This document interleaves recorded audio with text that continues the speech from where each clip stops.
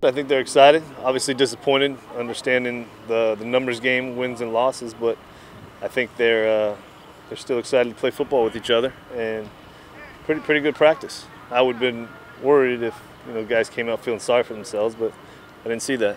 Everybody came out pretty good. We know this is it, 2 games left, so we're just trying to make the best of it. Coach Fentz talked a big part about it is just finishing. Understanding that we can't sit here and mope around. We can't sit here and just because there's that bowl game isn't in our reach in terms of our control. But what is in our reach is how we finish and how we can go about life. And when we look at this game in a bigger perspective, in a greater picture, we can understand that we learn so much from football, and that's why we love it so much. And as long as we take that into it, then we're able to overcome little things like losses, and that'll carry over into real life. Very active. I'm talking defense. Very active front, a lot of pressures, a lot of looks, good athletes on the field.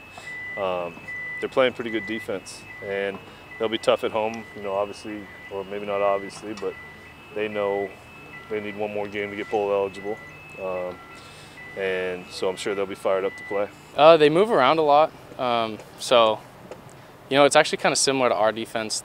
Our defense tries to move around, disguise a lot, and they're an odd front team, so it's going to cause some challenges in the run game and in pass protection. And plus, they got some athletes. They have some good DBs in the back end, so it's going to be a tough challenge. But I think that we're going to be up for it.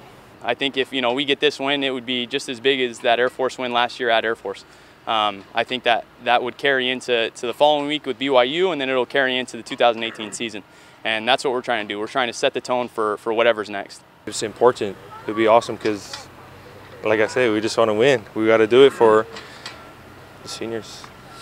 Just trying to end this thing right. A lot of these guys, these seniors, gave a lot to this program, and